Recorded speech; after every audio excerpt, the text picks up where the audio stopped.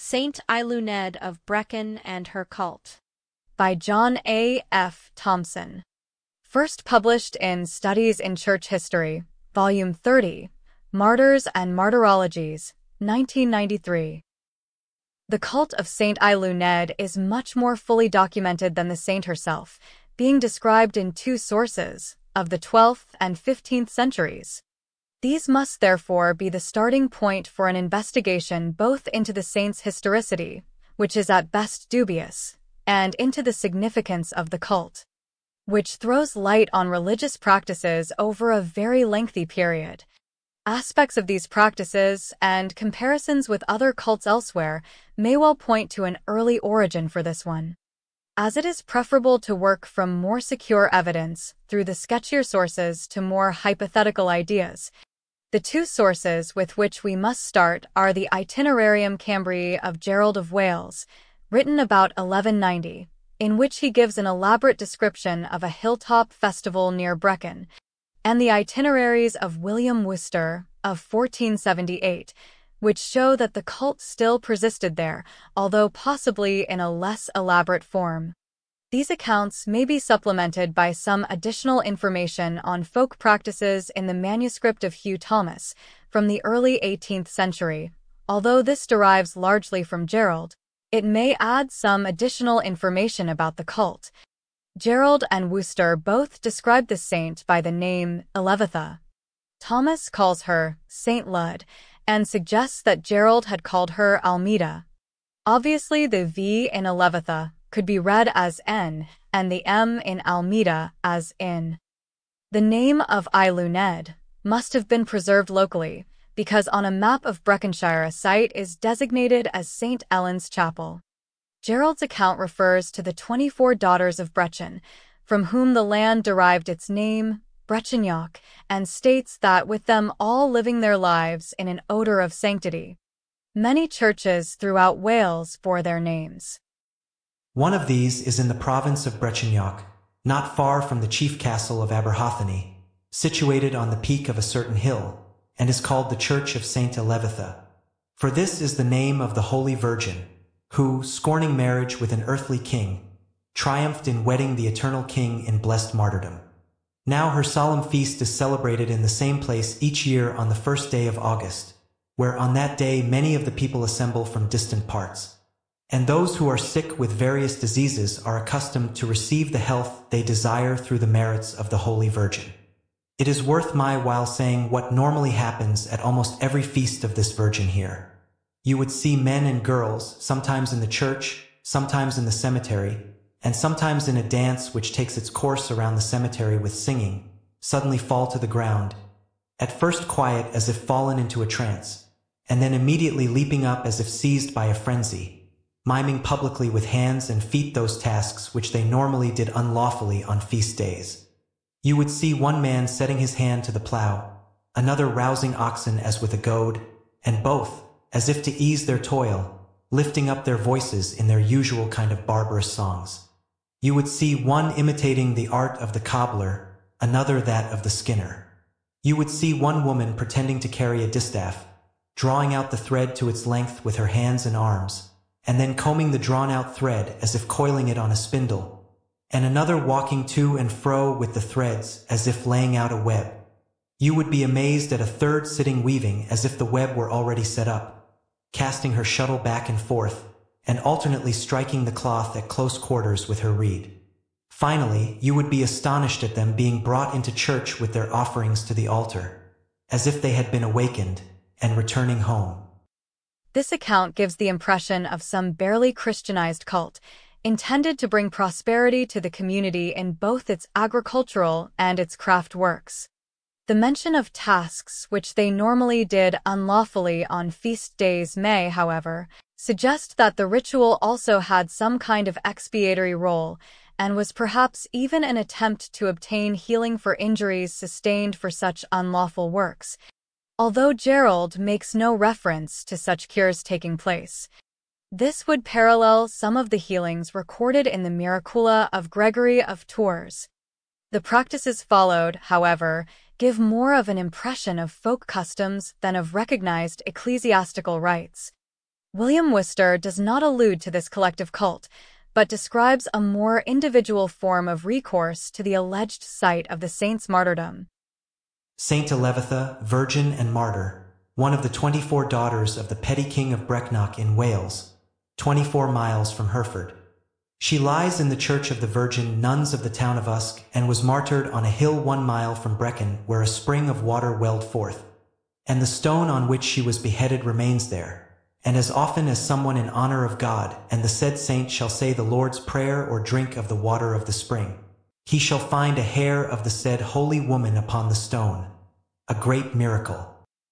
This account shows the persistence of the legends of the saint, which, indeed, were still preserved in popular traditions at an even later date. Hugh Thomas probably compiled his account in the first decade of the 18th century. He states in his record of the legends of St. Kynoch that he had visited the site in 1702. Both there and in his description of the sufferings and martyrdom of St. Lud, he claimed to draw on popular traditions of the poor ignorant country people or of the innocent country people, as well as from earlier sources. He inserts into the passage from Gerald's Itinerarium the story of her flight in disguise to avoid marriage to a young prince, her ill treatment by the inhabitants of various villages, whom she subsequently cursed, and who suffered unpleasant fates as a result, her establishment in a hermitage by the lord of the manor, and her ultimate martyrdom, when her frustrated lover discovered her, pursued her, and struck off her head. When the head came to rest, a spring of water welled forth, and a chapel was later built on the site of her hermitage. This chapel survived until the time of the Reformation. The writer claimed to have heard this account of the saint's sufferings from the present lord of the land, who also told about continuing popular devotion to the site. To this place the young people of the town did use to come every May Day, and have many sports and diversions from an abuse of the devout custom of visiting the church in former times, but this is now quite laid aside. These passages pose questions for the historian, both about the background of the saint and about the nature of her cult. Other references to her by name are few, brief, and problematical. She is mentioned in the two so-called Brecon texts, the De Situ Breconiac, in the London, British Library, manuscript Cotton Vespasian A.14, and the Cognatio Brecon in Cotton Domitian I. The references are very brief, in a list of the 24 daughters of Brecon. The Vespasian manuscript dates from about 1200, roughly contemporary with Gerald, but may originate in the collection at Gloucester, around 1130 or later, of hagiographical material from Llanbadarn IV in West Wales, and possibly from Llandaff. The De Situ Breconiac was probably copied from an earlier manuscript, at least as old as the 11th century, and the reference reads, Eiliwedd, Filia Brachon, Igruk Gorza Nail, with a Latin gloss above, I, in Agira Lacus Calciones. The Cognatio Brecon manuscript is much later, dating from the 16th century, but probably derives from one of the 13th. It reads, Eiliwedd in Monte Gorsuil, que pro amore castitatis martyrizata est. There is clearly a parallelism between the Welsh text in the De Situ Breconiac and the Latin of the Cognatio. Igruk is evidently in Crug, meaning on the hill, and it is easy to see possible paleographical confusion between Gorza Nail and Gorsuil. The Latin gloss in the De Situ is far from clear, and Wade Evans's translation of it as the Mound of the Holdings Mere is at best conjectural and is certainly far from illuminating, as Calciones has no discernible meaning, unless it is the genitive of either a personal or a place name. It may be wiser to disregard the gloss as a late addition which may be misleading. Wade Evans suggests that the Vespasian manuscript was copied by someone who did not understand Welsh, and that the gloss may therefore misrepresent the original meaning. A more plausible interpretation of the readings in this case would be to take Gors a Nail Gorsawil as meaning Gorsaf Hall, the station of the sun or solstice, thereby connecting the site and the saint with some traditional solar cult. Before examining the practices recorded by Gerald, it is necessary to note one further piece of 12th century evidence.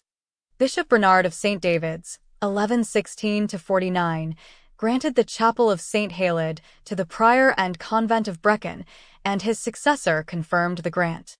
This probably is a reference to the same saint and suggests that her cult went back at least half a century before Gerald's account, perhaps contemporary with the collection of material later incorporated in the Vespasian manuscript. It is, however, at this point that a great gap emerges between the earliest records and the alleged date of the saint.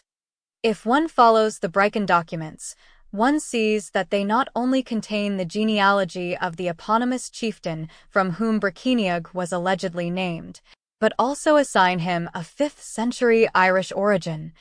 The natural reaction to the Brecon documents is to dismiss them with total skepticism, but one fact must give one pause, namely, that archaeological evidence supports Irish connections with Breconiog. Brecknock has a higher proportion of Ogham-inscribed early Christian stones than any other Welsh shire except Pembroke. The frequency of stones with Irish characteristics in the latter shire is hardly surprising geographically, but their occurrence in Brecknock is. Although none of the stones of the earliest type occurs in the immediate vicinity of Brecon town and the center of the Eiluned cult, it is not unreasonable to assume that the higher proportion of early Christian stones in this shire than in neighboring Glamorgan and Monmouth reflects the prominence of this area in early Christian Wales. This may indicate some substratum of truth behind the alleged Irish origin of Brecon. A further noteworthy characteristic of these early Welsh stones is the stress laid on filiation in the inscriptions, because although this was natural in Celtic tribal society, it was uncharacteristic of contemporary Christianity. It possibly reflects a fusion of the social values of Celtic tradition with the new religion. It is not only the stones which suggests that the early Brecknock Christianity absorbed some customary pagan traditions, because aspects of the cult also hint at the adaptation of pagan customs to a Christian milieu. Gerald's description of rituals depicting the routines of plowing, spinning, and weaving may point to some form of sympathetic magic, and it is also noteworthy that August 1st, or Lammas, the date of the saint's festival, and May 1st, the date mentioned by Hugh Thomas as that on which the young people of Brecon visited the site, were two of the calendar feasts of the Celtic year. The coincidence may point to some pre-Christian cult which was taken over by the Church. If the references in the Brecon texts to Gors a Nail Gorsawheel do refer, as suggested, to a possible solar cult, this too would indicate a possible attempt to Christianize some earlier practice. Although not one associated with the major feasts of Celtic tradition, a similar pagan background may be reflected in the stories of the saint's martyrdom. Gerald does not mention this, but the story recorded by Worcester and elaborated in the folk traditions noted by Thomas, states that she died by beheading, and that a spring of water gushed forth at the point where the saint's head came to rest. A parallel case to this from North Wales is that of Saint Winifred in Flintshire, who was also beheaded while trying to escape a frustrated lover, and at the place of whose decapitation a spring gushed out. This spring, rather than any collection of corporal relics, remained the center of Winifred's cult. A variant story is told of Saint Kynoch, Eiluned's brother. When he was martyred by beheading, his head dropped into a well, which then dried up. These stories have obvious common origins: the importance of springs and rivers as focal points of ritual in pagan Celtic religion, and the cult of the severed head, which was frequently connected with venerated waters. Welsh and Irish literature contain allusions to severed heads possessing magical qualities, and the head and neck of a woman have been found behind the wicker lining of a well on a British site in Buckinghamshire. In a well at Caerwent, an image of a mother goddess has been preserved, and in a pagan shrine from the same area, probably contemporary with the late Roman period, a head image has been found. Although nothing visible remains of St. Eiluned's chapel itself on Slup Hill, there is a well there, with a megalith nearby, which may possibly have been the stone mentioned by Worcester. The combination of these factors may well mark out the site of the later chapel as a pre-Christian cult center. If the site and the cult observed there reflect a Christianizing of an existing holy place, an early date for its origins appears probable. It was a matter for debate in Dark Age Christianity how such pagan sites should be approached, and a story told by Gregory of Tours provides a possible Merovingian parallel to the development of the Eiluned cult. A newly appointed bishop came to a place where the local rural population were accustomed to make offerings in a lake and built a church of St. Hilary on the shore of the marsh, telling his people not to stain their souls with vain rites, but rather to adore the relics of the saint there, as he could act as their intercessor with God. There was no religion, he said, in a swamp. The establishment of a Christian cult on an earlier pagan site sounds very similar to what probably happened in Wales. At a later date, Gregory the Great gave similar advice to Mellitus for transmission to Augustine of Canterbury, laying down that pagan temples should be converted to Christian use, and that Christian solemnities should be kept in place of pagan sacrifices. The rituals recorded by Gerald may contain elements of such an adapted cult. Not all Dark Age Christian leaders were so willing to compromise with the pagan world. Certainly Martin of Tours took active measures to destroy altars erected to individuals who were shown not to be saints, and pagan temples. He is also recorded as cutting down a tree to which pagan rites were attached. Similar attacks on holy places in nature, including springs, were made by some of his successors. Among the pagan practices which were denounced in Gallic councils of the 6th and 7th centuries were the worship of holy trees and holy springs. The Church did not pursue any single strategy, and it may well be that the geography of the holy in Italy, Gaul, Spain, and Africa, where Christian cult sites were new ones, reflected greater success for the more hardline party there. But even in Gaul there was, as we have seen, some scope for conversion by infiltration, and this may well have been the pattern which operated in Wales. The allusions to the cult suggest that it probably had an early origin, but do not give much assistance in resolving the questions of the saint's historicity and the nature of her alleged martyrdom, which must remain not proven. Whether or not she was a historical figure, however, the belief in her martyrdom was at any rate a historical fact. It was the lesson which this taught which was the basic function of the cult, and as the story associated with it emphasized that she died to save her virginity, it must clearly be seen as a hagiographer's device to stress the importance of that particular virtue.